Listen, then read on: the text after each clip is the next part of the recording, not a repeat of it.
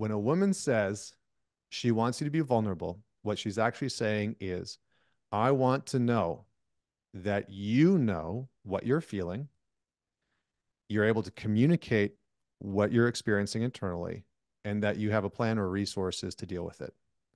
Mm. And so for the most part, that's what a woman's really saying is, I want to know what's going on inside of you. I want you to be able to communicate that you know, hey, I do feel angry. Because nothing's more frightening to a woman than feeling into your body and having you be angry. And then her saying, hey, why are you angry? And you saying, I'm not angry, right? That feels like entering into a dark cave of snakes, for most women. It's like, I can tell that you're angry, but you're denying it.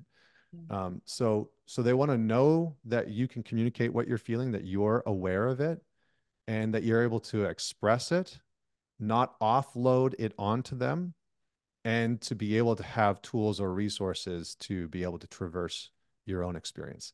Now, that doesn't mean that there's not times to get support in your relationship. I'm not one of those like dudes that's advocating for never opening up to your wife or your girlfriend, or never talk about what you're feeling. I think that stuff on the internet is largely ridiculous and very unhelpful. Um, but that's what's meant by vulnerability. That's what most women mean.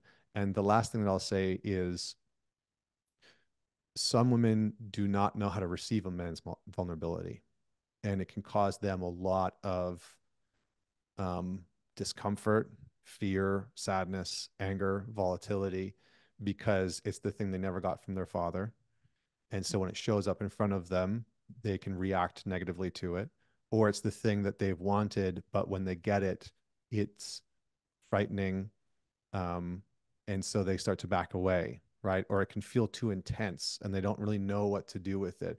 Or they move into a mothering space and they immediately start to try and solve your problem and fix it and make you feel better. And that shifts the dynamic for both of you. And so it is a bit of a tricky thing.